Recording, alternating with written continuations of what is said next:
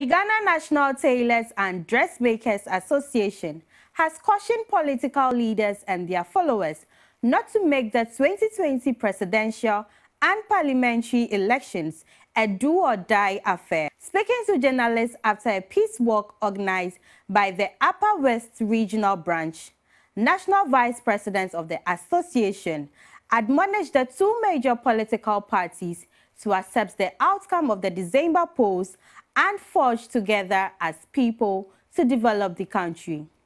Our Upper West Regional correspondent, Ibrahim Abubakari, has filed this report.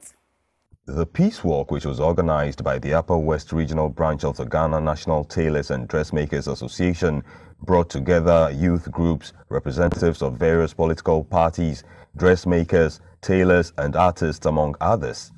The over 3-hour walk began at the Wa Jubilee Park through some principal streets of the regional capital, amidst the chanting of peace songs and slogans by participants. Addressing journalists after the group converged back at the Jubilee Park, National Vice President of the Ghana National Tailors and Dressmakers Association, Thomas Yao Bomansan, outlined the motive for the walk.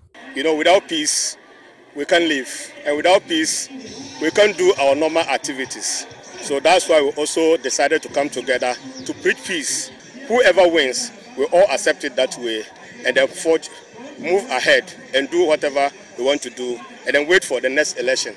We have two presidents who have said they are one term and needed to go for their second term. We are preaching to them not to let it be do and die affair. They should look at their back, see that there are people who are following them. There are youths who also want to read the ages they have. The voting pattern goes. So we all accept it that way. No one, it's not a fault that you should be president. It's just only Ghanaians who would like you to lead them. If Ghanaians decide that whoever they want the president to lead them, we should all accept it that way. I think most important is the center referee, EC. We are preaching that Madam J. Mensah as the electoral commissioner, and then her deputies, and then the staffs should all also focus much on their core mandates as EC officials. He stressed the need for politicians to maintain decorum in their campaigning, calling on the Electoral Commission to be diligent in their mandate of supervising the polls.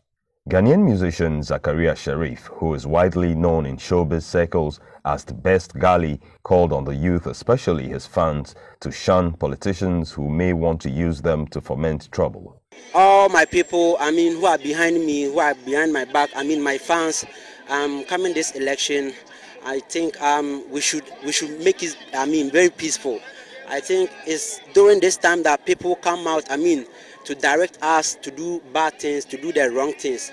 So we should just drop all those things and make, the election very peaceful. Residents of Odoto